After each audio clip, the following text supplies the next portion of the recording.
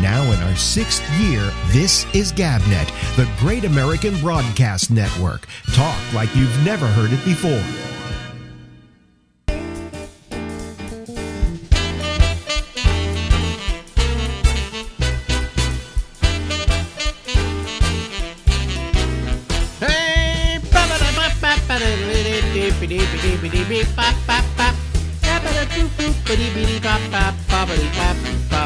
Hey everybody, this is the Ramble. See what it says there, Alex? That's me, and we'll be here until midnight tonight on the East Coast of the United States, which you see right below you there. Ladies and gentlemen, the person you see there is out in Hollywood, California, where nobody's working, right? Well, we're doing what we can, but, you know, protocols are in place, and you know, in terms of screenwriting and stuff, I have a meeting tomorrow in NoHo at an outdoor cafe. We're trying. We're doing our best. Mm-hmm. You know, the review aspects of my career continue because they're sending me screening links and enabling me to do various review things for GabNet and for Marina Times and so on. But these are very different times. Very different times. You know, I mean, it's being the movie business especially has been hit hard because it's hardly something you can do without being close to other people. You know, right. The only thing that's proceeding, and again, I have 2 projects that are currently happening. The only things that I feel comfortable about proceeding with are animated projects because they can be done from cubicles. Yeah, and they can be done from home if somebody really wants to do it. You know? Right. So, yeah, the voice work and stuff would be remote. Yeah. And we're proceeding on one of the projects, and you know, another thing is sitting, you know, waiting to be greenlit, and then there's this other thing that I'm doing, hopefully in the next few days, nailing down the deal, and it's going to probably be done via remote. It's going to be a short that's probably done via Zoom or something. So, I mean, yeah, things are dicey and different, and in various locations, I think Vancouver and a few other places, people are doing live action stuff. Well, I mean, to talk to the movie business for a moment, I mean, I belong to SAG-AFTRA, and currently we're in a big fight with the union because what they did was they changed all our deals for health insurance, so that they got rid of ours completely, the one we had. And they're trying to get us to go to something else where they send us off to some insurance guys who then coordinate our benefits and blah, blah, blah. But it's not our insurance, okay? And for the people who are not 65 and are under, the terms for them to get insurance has changed, where they have to work so many days a year, they have to make $10,000 more money in a given year in order to even qualify for the benefits, right? And nobody's working. Right. You know, so they can't qualify for the benefits. And then they changed one other thing, and that was if you're getting a pension, okay, and you're getting residuals, you can't have the residuals count as the money you brought in from union work. It used to be you could apply the residuals to that. Now you can't. That means, think about it, somebody like James Earl Jones, who doesn't do much anymore, but has a lot of voice work out there. He probably every day goes down to the mailbox and there's a whole fistful of residual checks, right? He can't get insured under this new system. That makes no sense. I know, it makes no sense. But anyway, the fact is the whole business has kind of changed, and everybody uses the pandemic as an excuse for bad behavior.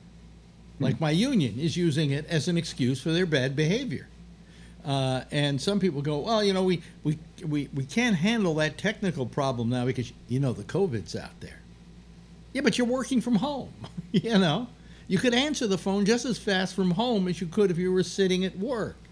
I don't even want to get into the nightmarish rabbit hole I dove down for someone who has independent contractor and self-employment status in California.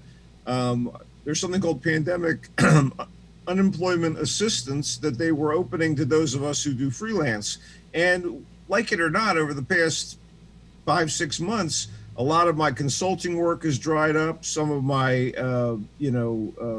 copy editing, writing, the things I do to keep the cash flowing, and one little error on a form, and you are screwed, man. And in fact, I found myself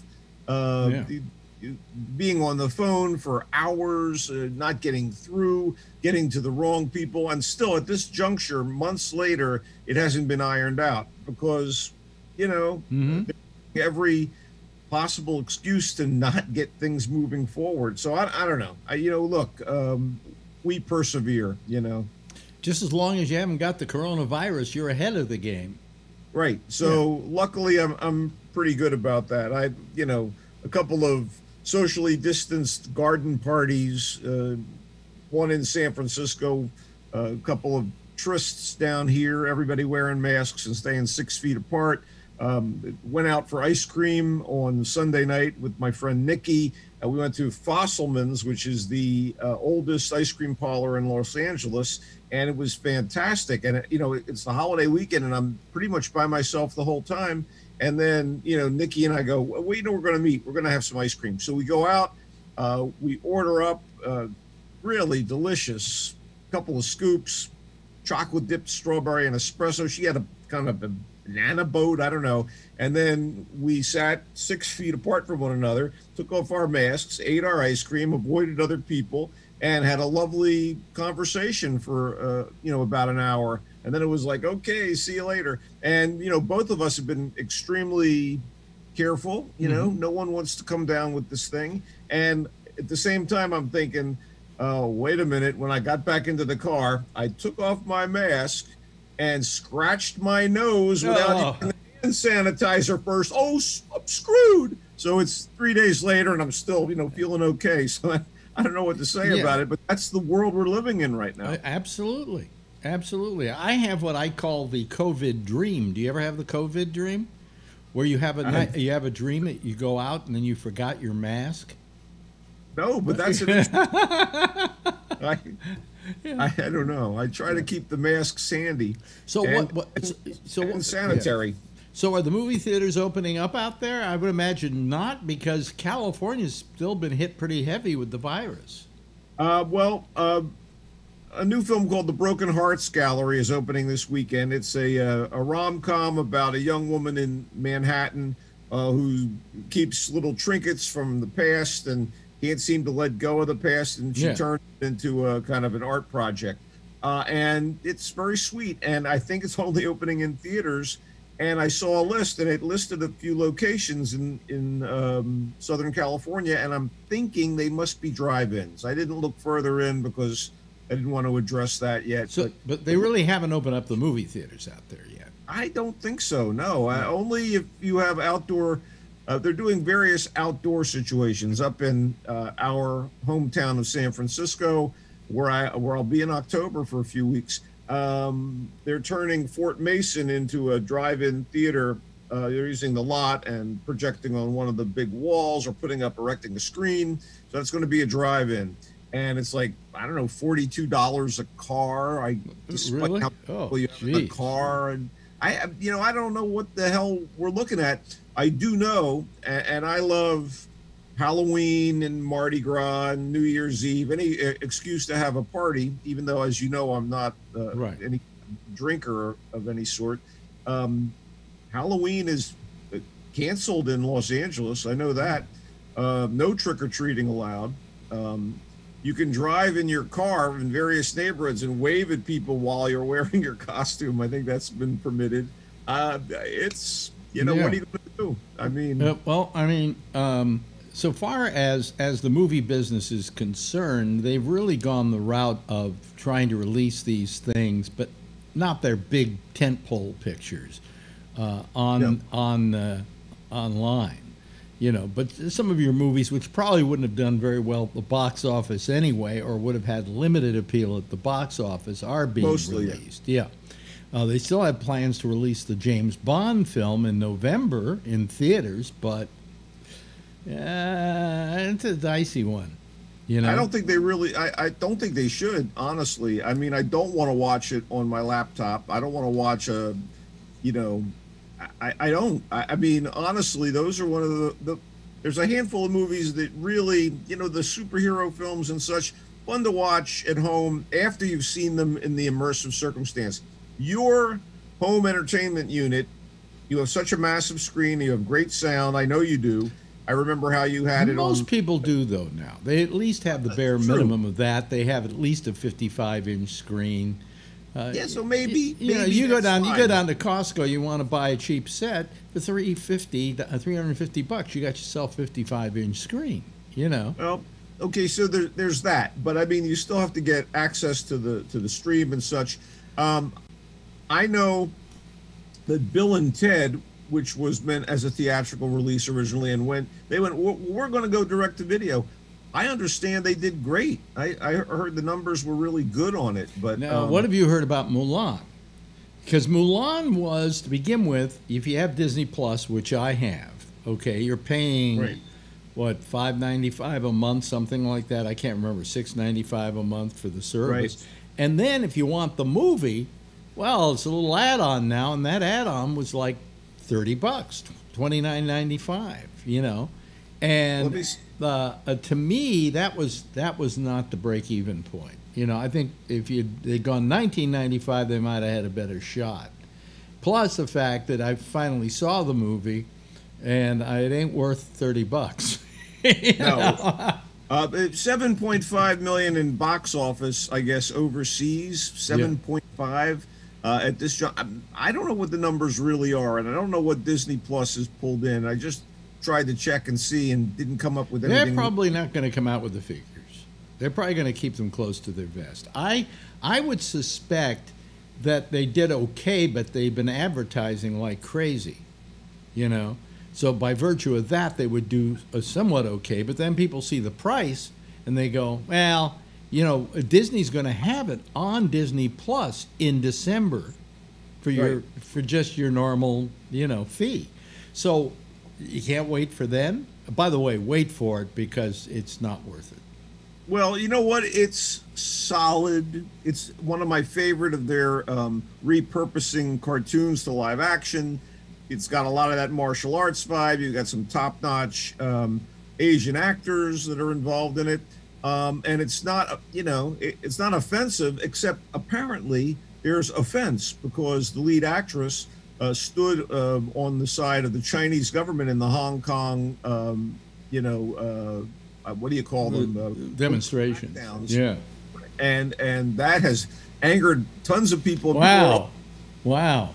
The people have also been pissed off that at the very end of the movie, the filmmakers thank a province where apparently people are also horribly oppressed. Is that the one where they're rounding up all the Muslims or something? And we want to thank those people for their help in making this film.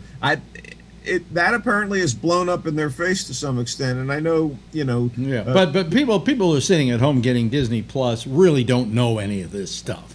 No, they're just going to either watch it or not. And I think what they're going to have is once they watch it and pay that $30, because you don't know whether it's good or bad till you watch it. Right. I think they're going to feel it wasn't worth the $30, and it is going to sour them on any future attempts at this same to do this again. Your discussion with me last week on Culture Blast was price it down to $20, and you know it's not as big a bite in the butt. And in fact, I would tend to agree, having watched it. I would be hard for me to say, oh yeah, pay $30 if you have a family of 5 and you know 3 of them are you know tweens. Yeah, okay, fine. Watch it. It's going to be cheaper than taking them to the theater, but I think that if you even took them to the theater and saw that movie, you'd have buyer's remorse. Okay, I think the expense outweighs how good the film is. All right. Well, yeah, I just thought that they did a good job with it. I didn't think it's not a great movie, and people are there are some purists that are gonna say, where was the wacky dragon and whatever. But I think that they did a good job of changing it up. Well, we're not really reviewing the film here, but we're talking. No. We're talking But about the economics of these new release patterns, which are as a result of the COVID. I only bring it up. I only bring the quality of the film up as you did. You think it's not worth the $30. I agree, particularly if it's one or two people watching it at home. But if it was a theater thing and people were just paying regular theatrical entry, it was good. I don't like. I just think these. Well, I'm just wondering if this method of distributing, like you say, Bill and Ted did fine. Well, how much were they charging for Bill and Ted? Maybe it was a lot cheaper than $30. I'm sure it was like the 1995. It might have even been $14.95. I've seen. Well, in any event, I heard they did well. I don't have the figures. I don't know absolutely. Well, I heard that Trolls World Tour made a fortune. They said they made more money putting it online than they would have made if it had gone direct to the theaters. That's absolutely true. And someone just said, hey, I like Trolls World Tour better than the first movie. Like you could actually distinguish between two shitty movies. Well, yeah. Well, I'm not going to go see Trolls 2 because, quite frankly, there were so many unanswered questions in Trolls 1 Here's my biggest question about Trolls 2. Does it have as good a song as Can't Stop the Feeling by Justin Timberlake off the first one? Because that's the only good thing. And you had to sit through it, right? Yeah, sure. They did have to sit through it. And, I could stop the feeling by getting up and walking out, but I couldn't because I was being honorable and watching the movie for review. And Justin, I know you're not watching, but... great track. One last thing before we go here is that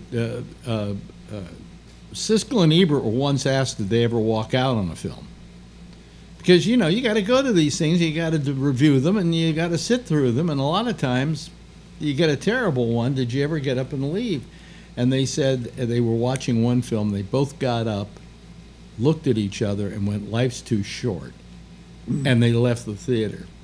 And the film was Mediterraneo, which went on to win the Academy Award for Best Foreign Picture. Wow.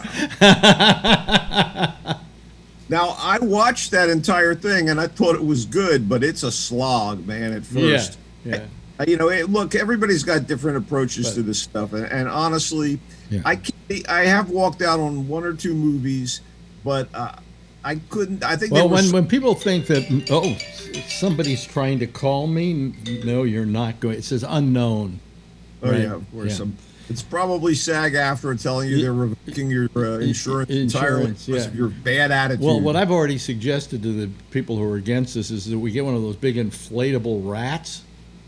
The scab rats that they put out in front of places they're on strike against, and put one outside the Burbank offices of SAG-AFTRA.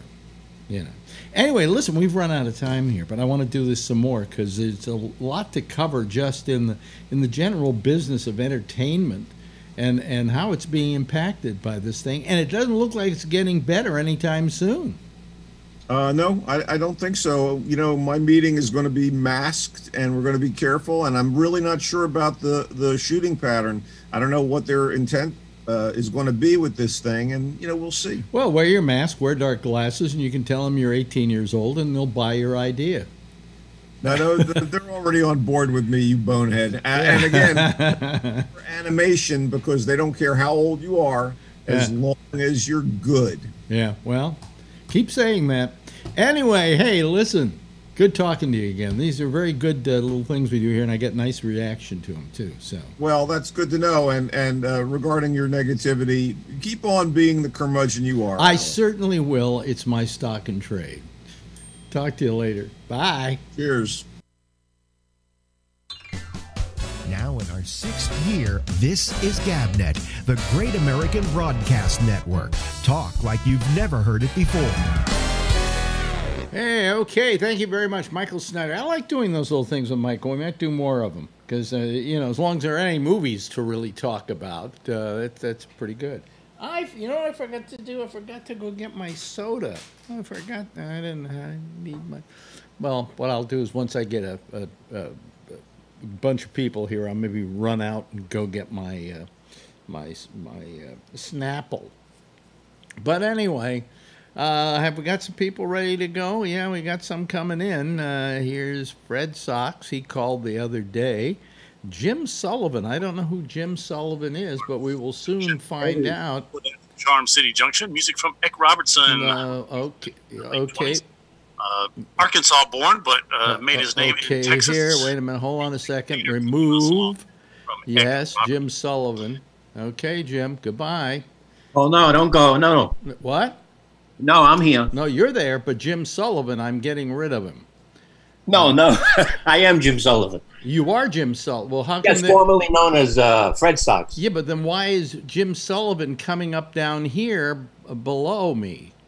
I don't know. Yeah, that's really strange. People can see that. Look at that. Look, I got that twice. Okay, I'm going to go remove. And come on, remove this Jim Sullivan. And it's not removing. Oh, that's terrible. Could you do me a favor, Fred? Hang up and then call back? Because apparently you signed in as Jim Sullivan as well, and I've got too many people. I can't get rid of the Jim Sullivan here. So just hang up and call back, okay? Absolutely. All right. Okay, bye-bye. Let me see here. Jim Sullivan. Here we go. More chat. Remove. Okay, I'm going to try and remove him. Okay. There we go. Come on, go away. Oh, boy. I don't know what the problem is. Hold on a second. Let me get the other people in here. And let's see. We got some people coming in. We got Brian Neary, and we got Vernon Nunn. And I wish I could get rid of Jim Sullivan, for crying out loud. I can't get rid of Jim Sullivan. I don't like a bad pen. Fred, would you hang up, please? Please. Yeah. Yes, hang up and then call back, okay? Because if you're Jim Sullivan as well, maybe you're the one that's keeping this up here, okay? Okay. Okay. Okay. Are you going to get rid of yourself? Is this going to take all night? Here, I'll get rid of you, okay? Remove. Okay. Do you want to remove Fred Sox? There we go. Now he doesn't go away either. Why don't these go away? Jeez almighty. I don't get it. Listen, Fred, please hang up. Disconnect yourself. Turn off Zoom. Oh, boy. Let me see here. Put him waiting room. That's what I'll do with him. Okay. Let me see here. I want everybody. I wanted to make Charlie smile tonight. Oh, really? Okay. Wait a minute. Now, Football season. Charlie, where's your cowboy gear? Come on, man. Okay. That was last now, night. hold on a second. Now I've got. Josh has got his going every night. Yeah. Now I got to figure out how to get myself back here. No, I don't. Oh, here we go. There we go. Okay. Well, I got rid of Fred Sox. Jeez almighty. Hello, everybody. How are you?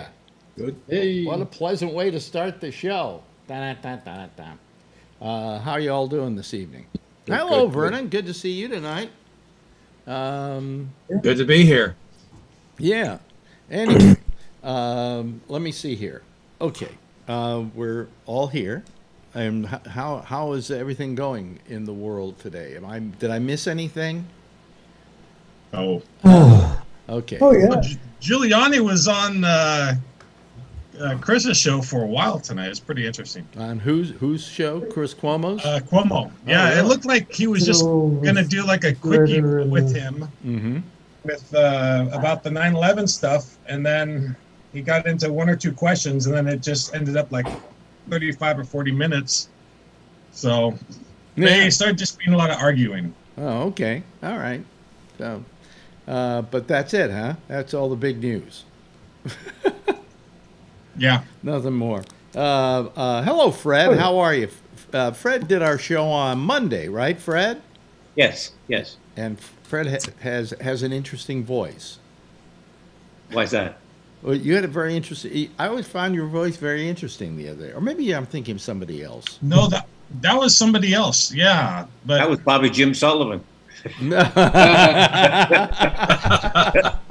I don't know who that guy was. Oh, okay. But anyway, hello, Fred. Welcome to the show. I'm glad we got it sorted out. I don't know Yeah, why. me too.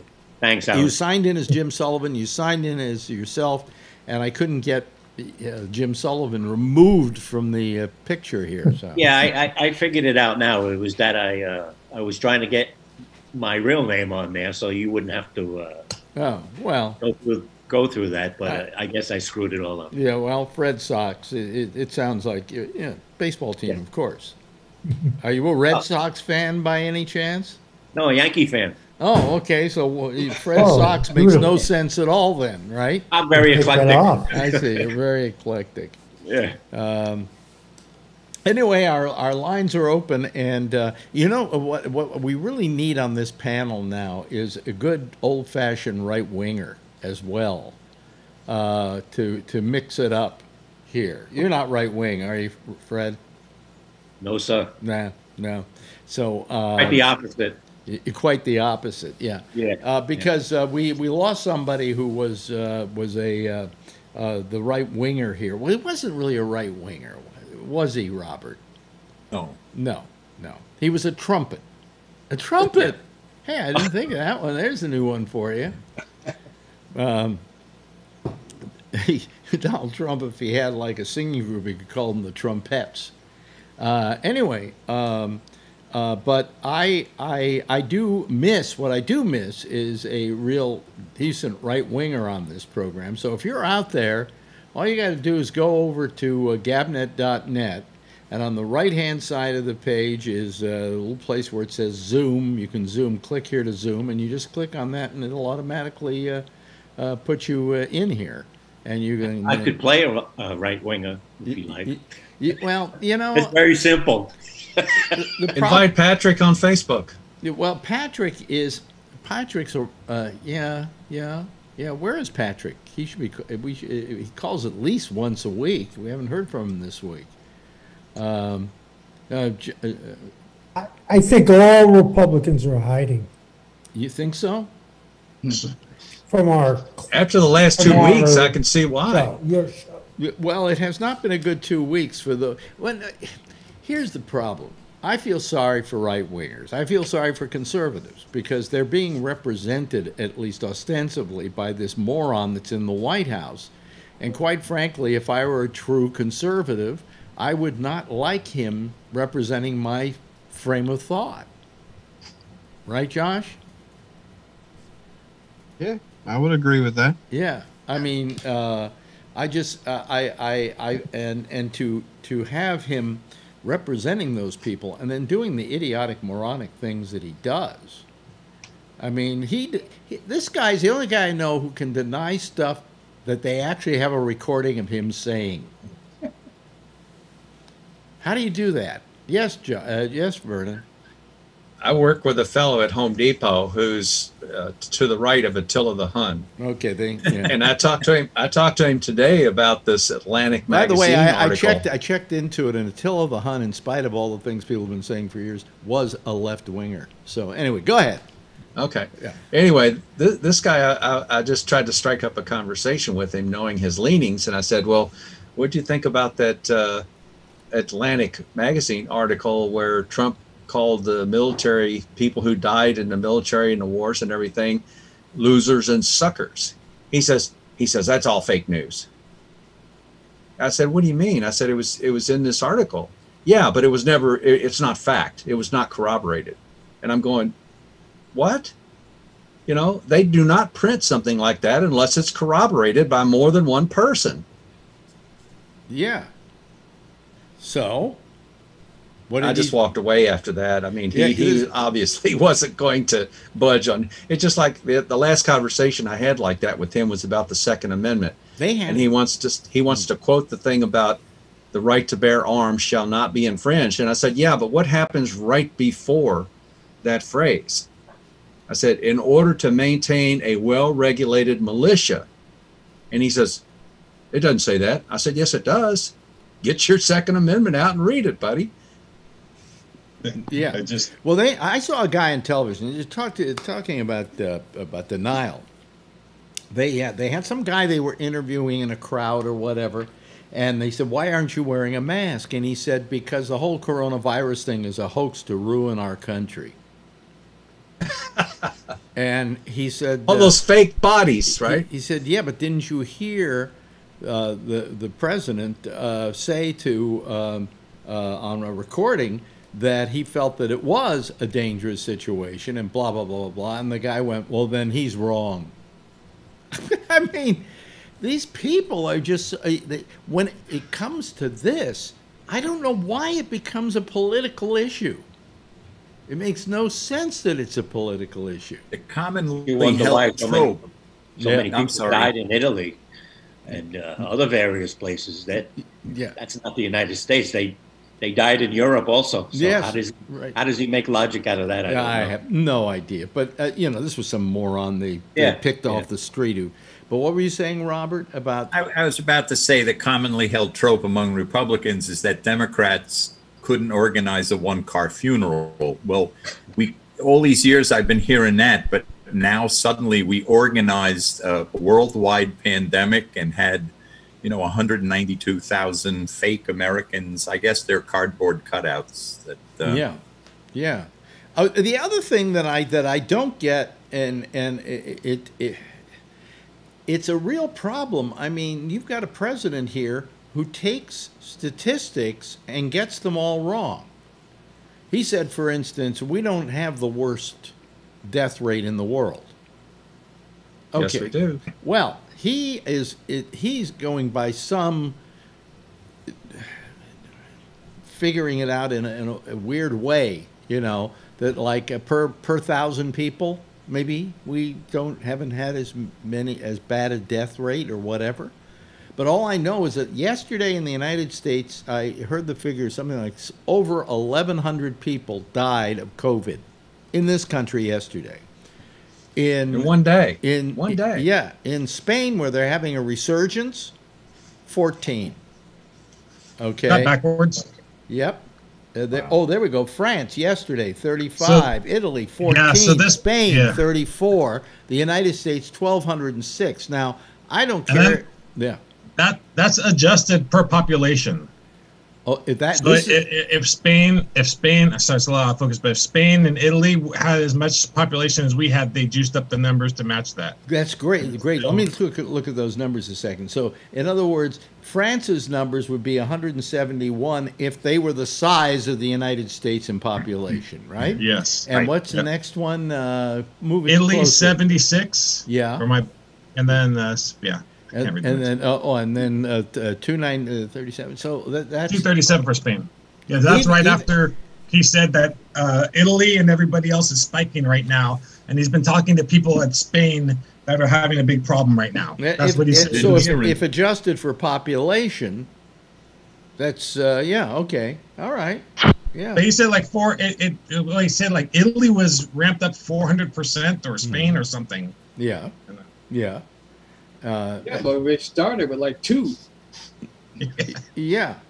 And you got to remember, these were countries that were, at least at one point, these countries were way in advance of us of really having a bad situation. And they bent the curve. And now these countries have a death rate far lower than ours, even if you adjust for size of population. And yet he goes on and says, oh, no, we have less deaths than they do in Europe. What? You could take all those European countries, add them together, okay, for deaths yesterday, and they don't even begin to equal how many people died in the United States yesterday. But all the lies that he just keeps saying are blatant lies, especially like this last week. Mm-hmm. I mean, Biden and those guys just have to keep hammering that he's saying, he keeps saying they're going to take the guns away and all these other things. Yeah.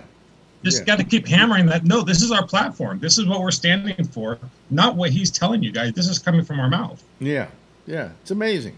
It's amazing. But yet there are people that just think that Trump why? Our president wouldn't lie. He wouldn't lie. Hey. No. Yes, Jeff. My mother always would say, if you lie, you're going to get pimples on your tongue. Ooh. Sounds gross. It sounds pretty bad when you're like 10 years Jeez. old.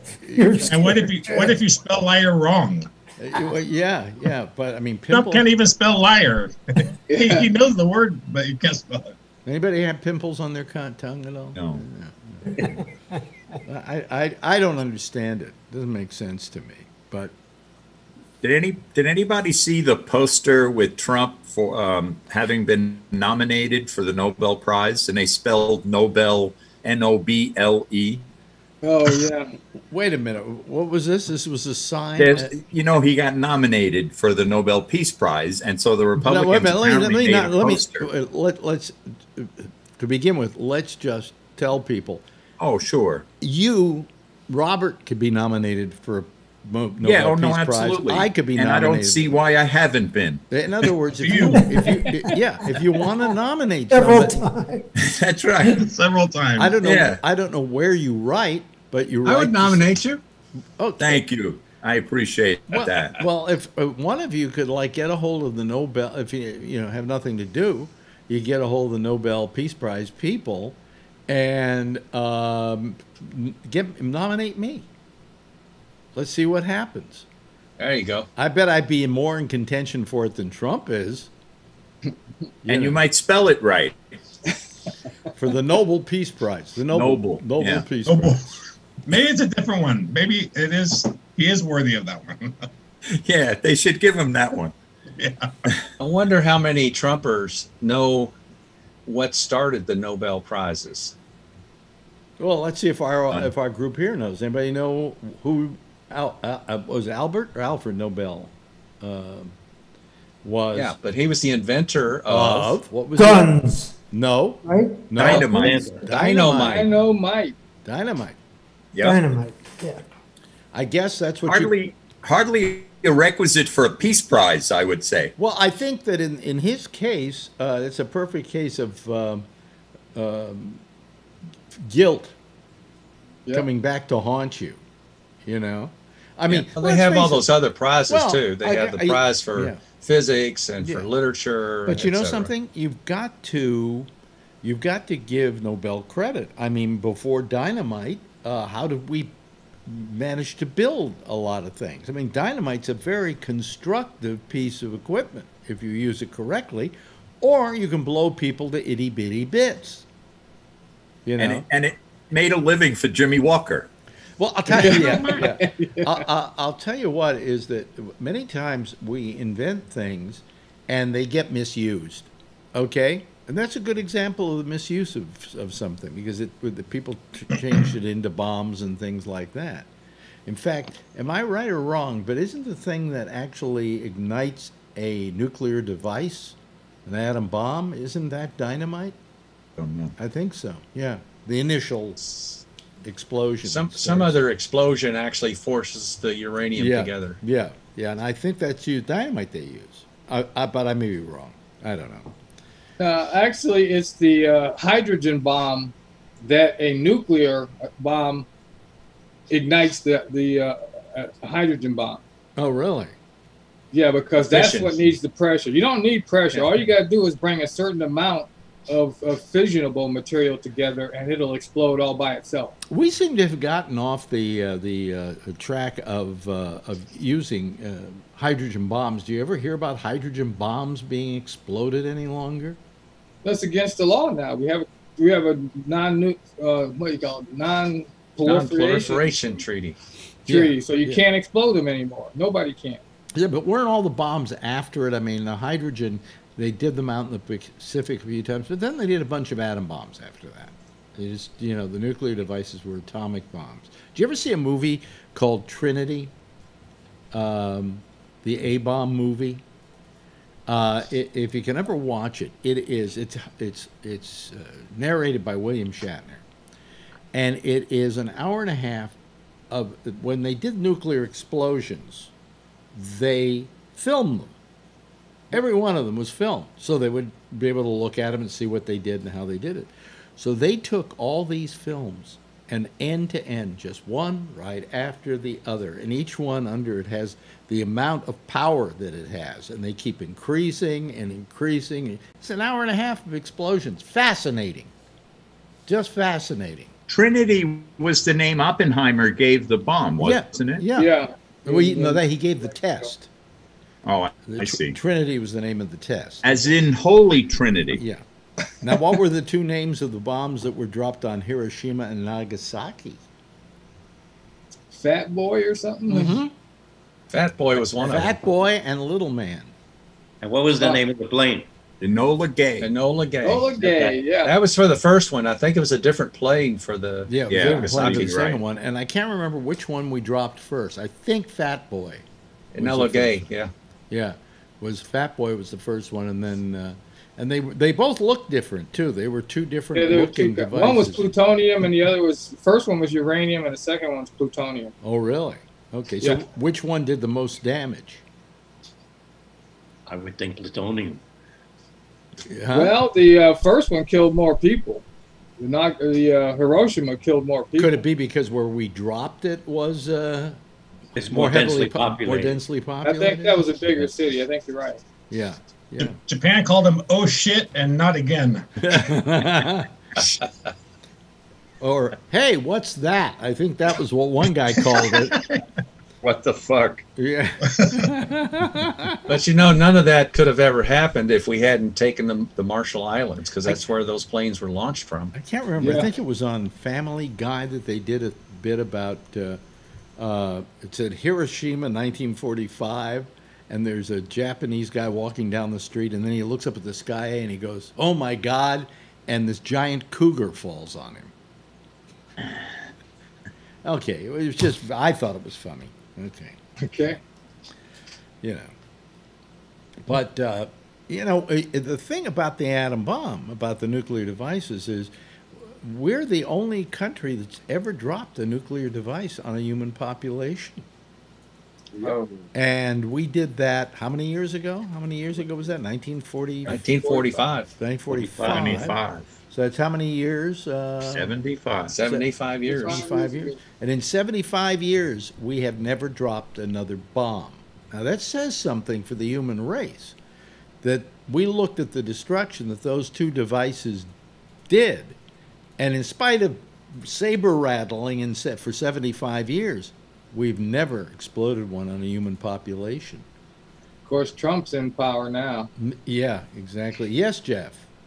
Well, you had a lot of these missiles and bombs and all of this stuff in airplanes going all over the world as protection. Yeah, but yet we never used them. We didn't use them, but we had them. You know what happens, though? We have a stockpile of not only nuclear devices, but of bombs. Mm-hmm. And after a certain amount of years, if you don't use them, they go bad. Okay? Yep, they disappear. So what do you do to use some of those bombs? What you do is you have a sale. Well, it's almost like a sale. It's called like what they did in Iraq, okay, which was you get all the countries of the world to partner with you to drop these bombs on a country, and they are literally paying for the bombs that are now depleted, and you got to use them. There's a sell-by date, because you can't start building up a more modern arsenal till you get rid of those. So every now and then you got to have a little small war somewhere where you unload all these devices. Does that make sense? Yeah. Yeah. Flea market would work. A flea market, yeah. Yeah. Mother of all bombs. Yeah, we're amazing. We are just amazing. So how's everything where you are? I'll tell you, I talked to Ronnie Bennett tonight, and she's up there in Oregon, Portland. Mm-hmm. And she is planned. She's getting ready. She's packed Really? and ready to get out of the house because they're saying 10% of the state is being asked to evacuate. Well, she says it's coming close for her part of the state because there are two fires that are raging towards each other, and when they meet, they cause a windstorm, and only inflame it greater. And she said, if that happens, we're going to have to move out of here. and just get out of the way in case it comes this way. And, you know, it's bad enough she's dying of cancer, okay? It's bad enough she's got that going, and she's got, what do you call it? Not emphysema, but the other thing. COPD. COPD. She can't even go out to get her mail because the smoke is so horrible out there that she's been coughing all day. She's had to go full time on an oxygen mask. She'd almost need a Scott Air Pack. Yeah. So, like, where you are, how is it, Brian? Is it better? It tricks you. It seems like it's better, but it's not. The air quality, they still say unhealthy air quality. They have that one. The next level down is unhealthy for sensitive people, but this is the highest we've seen it. So they said today is the worst, even though the other day was looking orange. They are hoping like Tuesday there's some air that's going to push everything more east, so it'll clean out. It's like a big valley here too. So yeah, it's just really bad outside. So we can't go outside. Like we went out like 3 weeks in a row on a Saturday. We'd go to lunch. So, but we'd social distance and certain areas outside we can eat. And then the fires start hitting, the smoke started hitting, and the high temperatures. At least the temperatures have come down. But then you can't open your window because the smoke. So you got to keep everything closed up and put the AC on still. So, but it's really bad outside. Yeah. So you're not letting the kids out? No. No. You usually have at least an hour out of playtime, and not now. Just when it was. What could be frightening is if the air quality gets so bad, the air gets so acidic and so much soot that it corrodes your air conditioner outside. Oh yeah.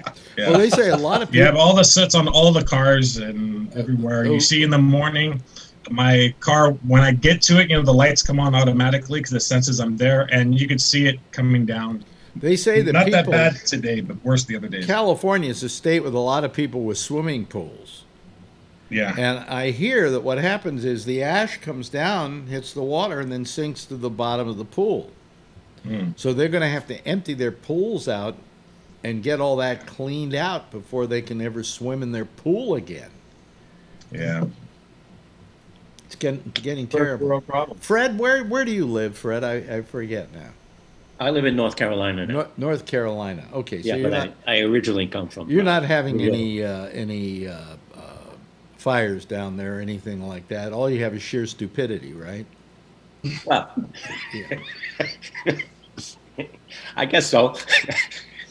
So I originally come from New York. I think I told you that already. Yeah. That's got to be a real culture shock for you, though. No, things are becoming very homogenized, especially on the East Coast. Really? Okay. There's really no places to hide anymore.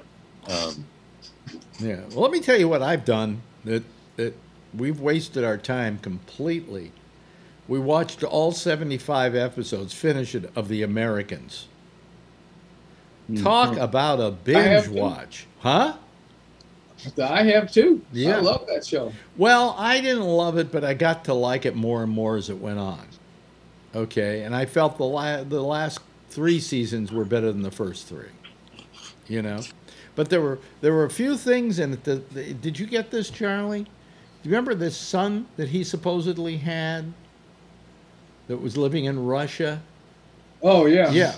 And they had that whole story where the guy is leaving Russia, going to come to the United States to find his father. Whatever happened to that story? It just disappeared. Yeah. It's like I think they gave up on it. They said, this is not a good plot point. Let's just not continue it. Which is, you really don't notice unless you're binge watching it. Yeah. And then you're saying, wait, what happened to him? He's gone. No, it was an interesting series. I mean, it was fun that you were rooting for people who were trying to destroy America. But, Well, one of the things I liked about it is it brought back my years of my Russian studies. And it was fun to try and pick up some of that Russian. Well, they said that in things that I saw that the show was based on real things that went on in this country, that there were Russian families, spy families, just like this, working in the United States in that period of time. And they eventually, I think it was in 2004, arrested about 12 families and deported them back to Russia because they were spies. And one of them was that woman. Remember that gorgeous woman they found here?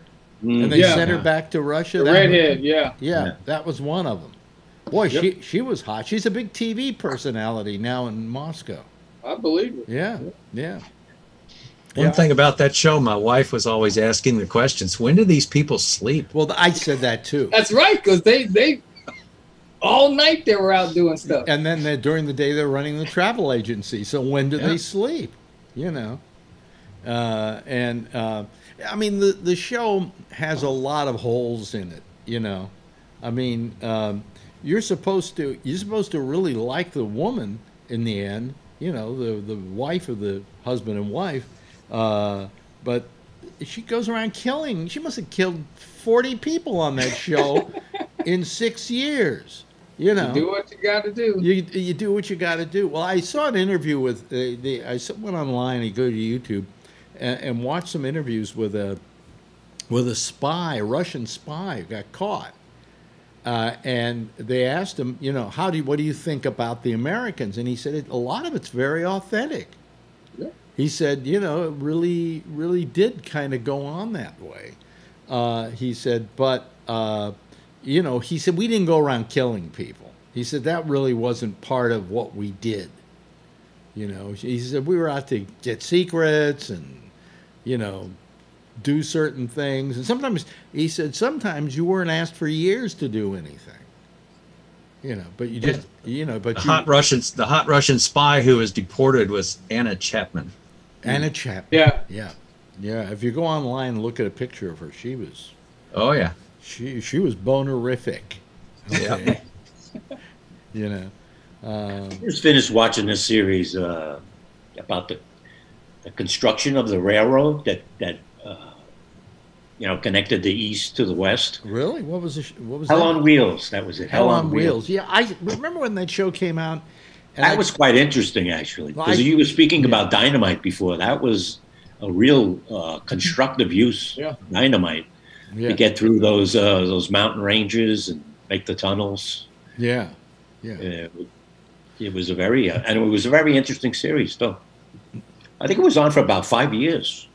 So there's quite a number of. Yeah, I know. I watched it. I watched 1 or 2 episodes. I just couldn't get into it. I wasn't getting into the. It's slow at first. Yeah. You know? Yeah, well, that's the trouble we get with the entry on any of these shows. You lose interest and you don't watch the rest. You know? Yeah, I mean, Americans gets better and better and better.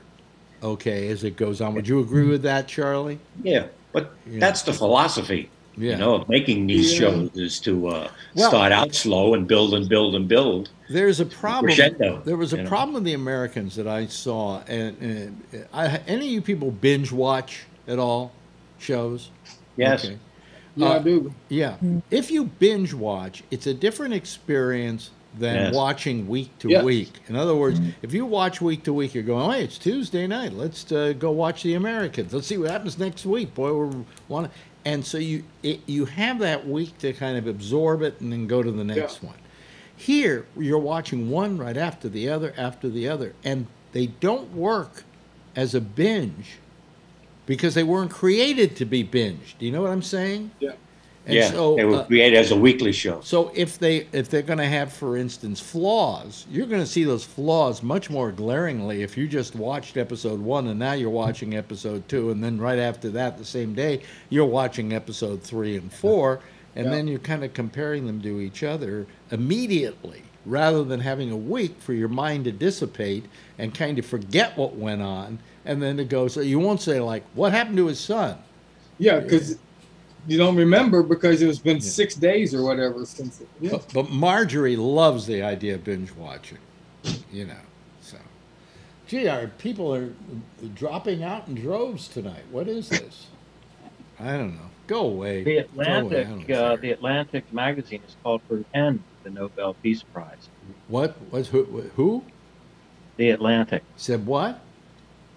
They said that they should discontinue and not have the Nobel Peace Prize.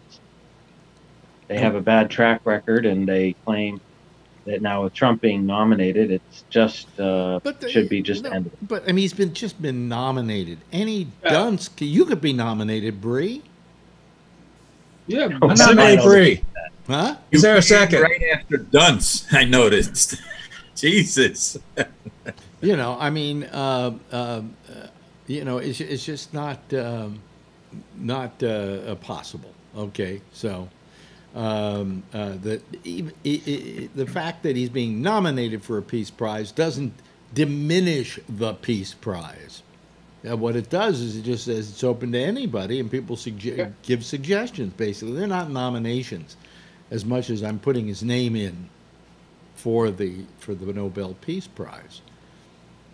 But why does it not have any relevance? I mean, well, Obama won the Nobel Peace Prize, and to this day, I can't figure out why. Yeah, that was a political statement. They do say that in the article, that they say they primarily give it based on the seeds that are, you know, planted, but they said it should be based on the fruits, not on the seeds, you know, of peace. And in a way, and they said that Obama got it just because he was sort of generally fostering good relations among people. You know, but he got it before he even became president. He hadn't done anything. Yeah, that was before he became president. Yeah, I think he was running for president when that happened, though. Yeah, but I could never figure out why he got it. I mean, not that I don't think that maybe after he was president he shouldn't have gotten it or whatever, you know. But I just couldn't figure out at the time why he was getting it. You know, I understand that little girl who got it, what, last year, the year before last? I can't remember her name now. Yeah. You know, basically says, why can't we all get along? You know, and she was, I could see why she got nominated for it. Mother Teresa, you know, people like that. One year it was, well, who was it? Was it was it Gorbachev and who? Carter, maybe? I'm trying to remember. That is Gorbachev still around? I think he might be. I think he's still around. Yeah, yeah. Henry Kissinger's still around. Yes. Yeah. Yeah, you're thinking of Greta Thunberg. Greta Thunberg. Yeah. Yeah. Or Mala. Yeah, and yeah, bright little lady. You know, and I think a good example of why you should be doing this sort of thing. What happened to my? I don't understand. I don't have. Oh, there we are. Okay. Somebody steal your audience? No, somehow I lost my feed. Who knows why? You know. Speaking of peace, what? Speaking of peace, this was pretty good today. Yeah. Oh yeah. I think I saw there's some. Yeah, some sanity back into making sure, you know, I don't think Trump would have done that. Trump would have walked the other way. But yeah. So at least know that, you know, 9/11 is bigger than the moment, but that, you know, there's like, well, I don't know. You know, for a moment, let's can see Trump doing that. You know, let's talk about 9/11 because today there was a lot of feelings. You know, everybody of course goes, "Oh, it's 9/11," you know, and then we put salt in the wound some more, you know. But everybody was saying, you know, it's kind of it's kind of weird to have it happening this year because we have yet another tragedy that has killed even more people than died in 9/11. By multiples. You know, multiples. Oh, we only lost 3,000. Different 9/11s. Yeah. What? I think it equals like 63 or 64 9/11s. Yeah, yeah. So I mean. But there was that comparison being made and saying that in this time it's kind of weird, you know, that we are beset by this. But yet, you know, every year we keep doing this thing, and while 9/11 is certainly worthy of remembrance, here in New York it's become like a national holiday. You know, I mean, I'm saying that, okay, every year for 5 years after 9/11, you do something. Then at the 10th year anniversary, you do some more. Maybe at the 15th, maybe at the 20th. Kind of like a class reunion. Yeah, but every year, you know, and I said to Marjorie tonight, and she didn't understand what I was trying to say, but I said, I would hate to be a family who lost somebody on 9/11 and now I'm being just forced to remember it. You know, to relive every minute of it. Yeah. This year they got very mad because they rang the bell for everybody that died, and then they would name the name. Somebody would say the name. What they did was they just rang the bell. They didn't name the names, and everybody was so mad. Across town, they had another group of people who were reading the names.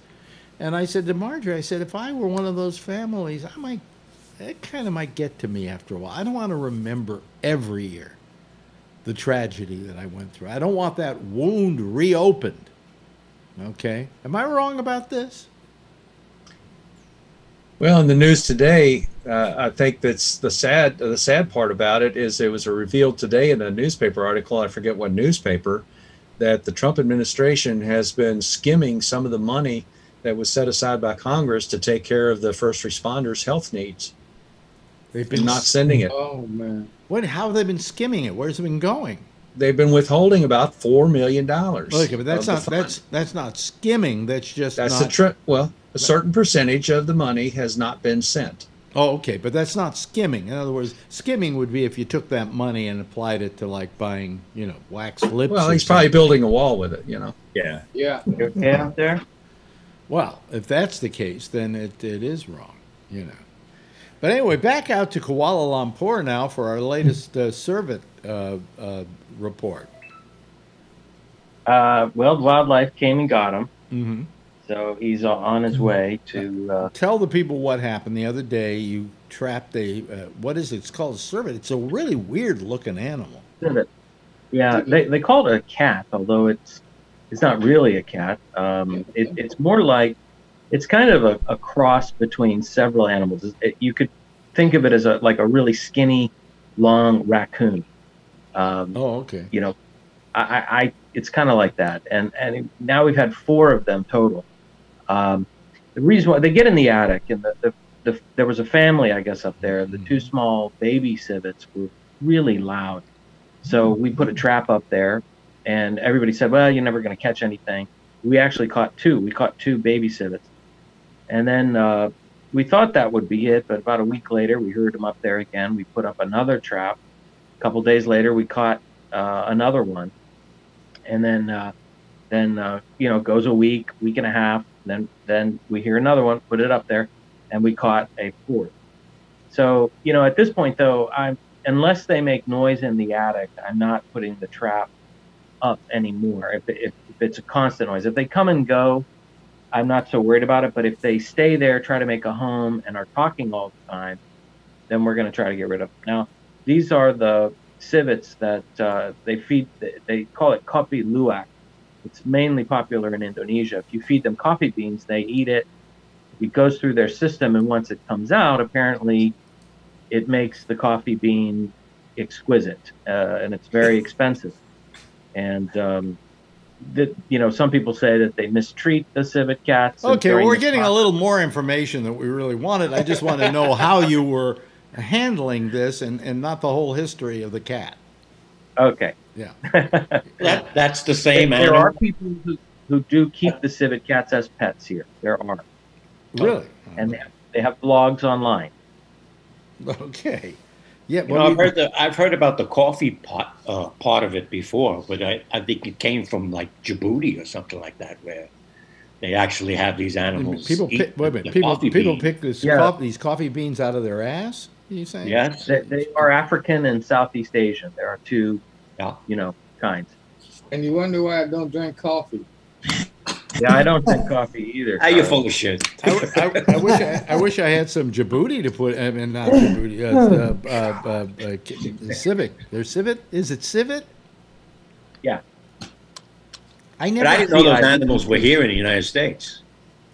Wow. How do you spell civet? CIVET. CIVET. Yeah. Okay. Civet. Yeah. All right. Well, that's good. Anyway. Also today there was an interview. Jeanine Pirro interviewed Trump. Did you see this thing? No. Over at Fox? and said, what are you going to do with the election night? He says, well, if anybody's demonstrating, I'm going to go out and bring the troops out to quell them. Oh yeah, I did see that. How close are we coming to a banana republic around here? Too late. You know. Did anybody watch the Peter Strzok interview last night? No. Yeah. No. What did he have to say? Yeah, he was on Rachel Maddow's show promoting his book, and one of the things that I found interesting is that not only did he badmouth Trump, but he badmouthed Hillary and Bernie during that same period. Yeah, he's nonpartisan. Oh, so he was, in other words, didn't just write stuff about Trump. No. Right. Yeah. But he was the head of the counterintelligence unit in the FBI, and he's the one who suggested, he led a team that started investigating all this stuff that they were finding out about the Trump campaign talking to the Russians. And then when the Mueller was appointed as a special counsel, they recommended that the regular FBI continue with the counterintelligence investigation, but nobody picked it up and ran with it. And of course, he got fired. Yeah. Yeah. Well, I mean, but he did make, I think, a big mistake by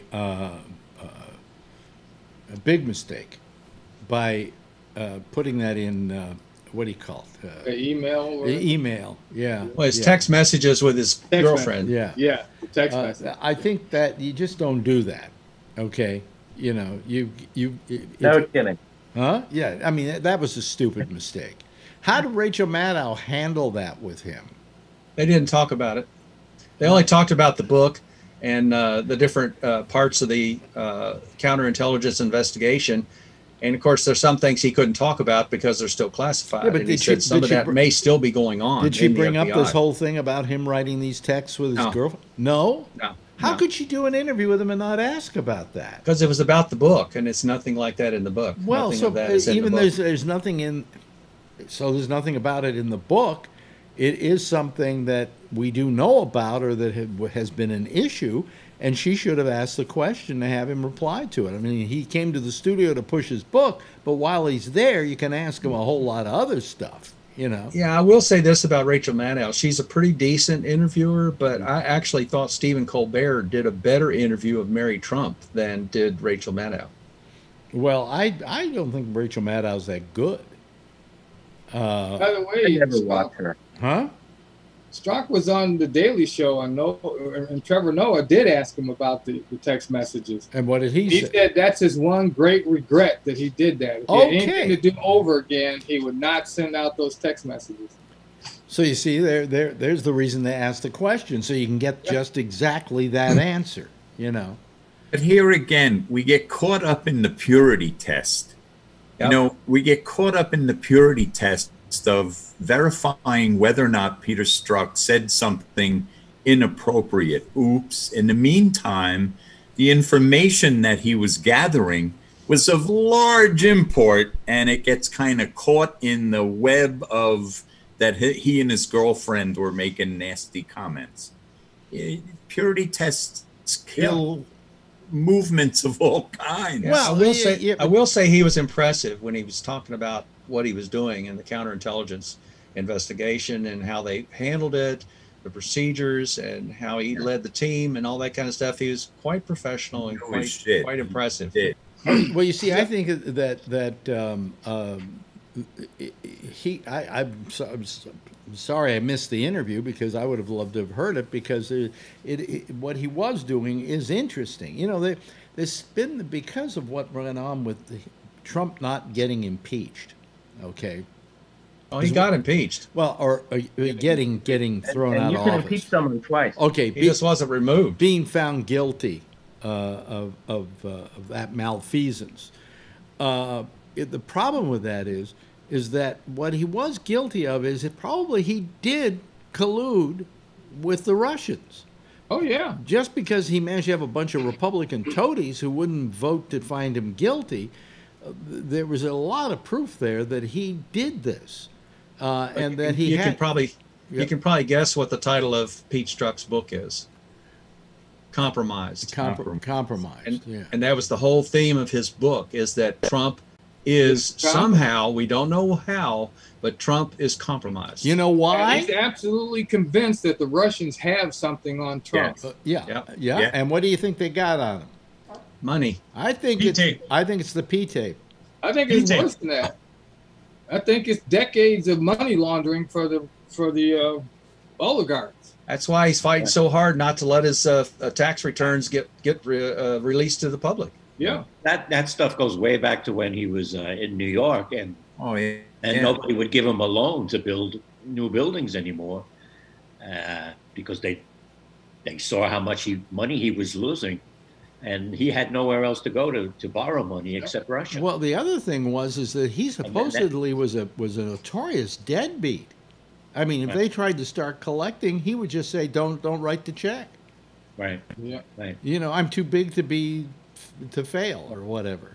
But then they because they had him by the short hairs, I guess. They made him launder money through like Deutsche Bank, and that's where all of that stuff comes from. Exactly. Yeah. Well, I mean, they've got something on him, you know, because I mean, he just is too kind to Putin. Putin can commit murder and he will excuse it. He has. Which he has. Yeah. This other guy, the latest guy, was poisoned, they say. But right, yeah. But you know what they did with that poison? Very strange thing. That poison has a life of about, I don't know, 5 days or something like that, and then it's out of your system. And so it's very hard to prove that poison was used to hurt him. But for some reason, it did last in his system longer than they thought it was going to. That's why they let him leave Russia. They made him stay in Russia for like 3 or 4 days before they would send him to Germany to get medical help. Because they mixed it in with that new vaccine they got. That's what kept him around. Maybe that is the new vaccine. You know, I mean, he was the guinea pig, first test. Well, I hear they're making the new vaccine from those coffee beans that those civics have eaten. Yeah, well, you know, the thing is, Woodward. That's the Starbucks vaccine. The thing I couldn't get about Woodward is, and this was a major thing for me, is why Trump even sat for that. Went for those interviews. And he didn't go back. He thought he could schmooze him. He thought he could schmooze Woodward. Yes. Yeah. Well, he said so. So think about what he talked about. Remember that meeting he had with the Russians privately? Mm-hmm. He likes to impress people, by saying stuff like that. You could hear in his voice when he was on those interviews. Just think everything he told Russia. Yeah. Yeah. But I mean, he knows for posterity. Everybody sits down with Woodward. That's kind of like going to the prom. So, it's and he doesn't really care. And let's face it, Woodward is just one voice in a sea of voices now. It's almost cliche. Oh, it's in a Woodward book. I mean, Woodward is non-ethical, extremely unethical, in my opinion. Because he had that information and he didn't. No, I disagree with you on that. I disagree too. I disagree with you on that. To begin with, he wasn't finished interviewing him. Okay? He had to finish interviewing him before he could even release any of that stuff. Because he didn't want to screw up the future interviews that he was going to do with him. All right? And some of the stuff that he got at first, he was having a hard time believing what he was hearing. Yeah. So it had to be corroborated by multiple interviews. Yeah. So, yeah, I mean, they're using that as a big argument. Well, then why didn't he tell America when he heard all of this? Well, what, to be called a liar earlier than you normally would be by doing it later? Number one, he wasn't president. No, he's a journalist. He's a journalist, and he has to write the book.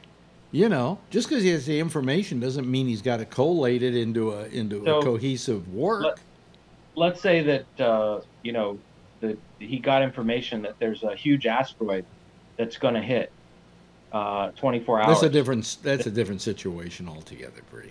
Yeah, but it's a different situation. This is, what did he say? What didn't he say?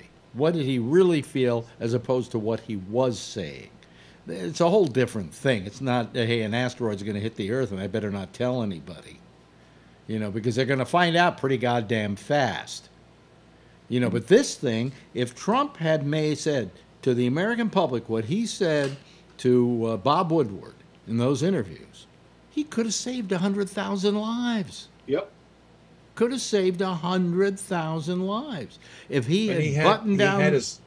He had his son-in-law whispering in his ear, though, that it was mostly impacting blue states, and they didn't care. Well, yeah, that was one part of it, but the other part of it was he didn't want it to affect the stock market. Right. He was thinking of everything else but the welfare of the American public. Yep. Okay, and that's pretty damning. But to turn around and blame the messenger, Bree, is kind of going a bit far. You know, the messenger delivered the message when he felt he had it in a coherent form that was unimpeachable. Okay. You think Woodward matters though today, really? Oh, well, obviously he does because everybody's quoting him. Have an impact. Yeah, he's had an impact. Yeah. Oh, sure. I believe his writing, to me, I see him as a Hollywood scriptwriter. He writes everything in a manner to exert the maximum amount of sort of emotional impact. So he's a scriptwriter. I don't. What's I wrong don't think he calls. I don't think he calls balls and strikes fairly. No. He reports, you know, and he comes back to you with what he found out. If he wants people to read his book, Bree, he's got to write it in a way that engages the reader. I mean, he's a good writer, and he takes poetic license. You know, he takes artistic license. Don't all writers take poetic license to some extent? Yeah. Jeff? Jeff? I don't think the issue is that he's a writer at this point. It's the important that he's everybody's listening to him is because of what Trump said. Yeah. Right. They're not listening to him. They're listening to Trump. It's not something that is written. Right. But it's actual out of Trump's mouth. Yeah. Yeah. Did you hear that question? Trump says something different every day. The rest of it doesn't count. There were a couple of other interesting questions he asked him, one of which was, do you feel that being born into privilege has kind of toned what you think about people, you know, about the world and people in general? And he said, oh, well, you're drinking that Kool-Aid, huh? Yeah. Well, what Kool-Aid is that? I don't feel that way at all. It's a perfectly legitimate question. I mean, I was raised in a white household in a completely white community, and it affected me and the way I perceive the rest of the world. I mean, I've managed to see around that, but you know, you're a product of your environment. Josh, you've been quiet tonight. What do you think about all of this? I mean, did you pay any attention to the Woodward tapes, as it were? I heard a little bit. You know, I guess if you don't like the way Woodward conducts him, you know, his books, I mean, you know, I guess don't read him. I mean, he's one reporter who does his work in a certain way. Some people like it, some people don't. I mean, some of the people that criticize his books, I wonder if they've ever read any of his books. I don't know. Yeah. I mean, you know, I've read 3 or 4 of his. You know, I read The Agenda back when he wrote it about the Clinton administration. He wrote one called Obama's Wars a couple years ago. I mean, he's written a book about every presidential administration, usually at least one, sometimes more. This is the second one for Trump, though. So the first one was called Fear. You know, and Trump was not interviewed. He only talked to Trump people. Right. And that enraged Trump because he didn't get to talk to him. I mean, so, you know, if you don't like what Woodward does, I mean, that's fine. It's fair. But, I mean, I guess my problem sometimes with the left on that is, you know, the job of the media is not to decide what's truth and what's not truth. It's to just put out there what people say, just report it. And then all of a sudden, they don't decide what truth is. They just put out what people said, and then people are mad at them for doing that. Well, so, the thing is that you can argue about... one way, it can't be both ways. Yeah, I mean, but is Woodward supposed to, when he's writing a book like this, supposed to be considered like a reporter? Or is he someone who's out just getting a story and bringing it back to you? He's not a reporter any longer. He's not retired. He's not writing for a newspaper where everything he writes has to be vetted, you know? I mean, a lot of these. That's why I have the problem. Well, no, but he does get vetted. He gets vetted by his publisher, who doesn't want to publish anything that can't be backed up. Well, I mean, he's reached a point where he can write what he wants.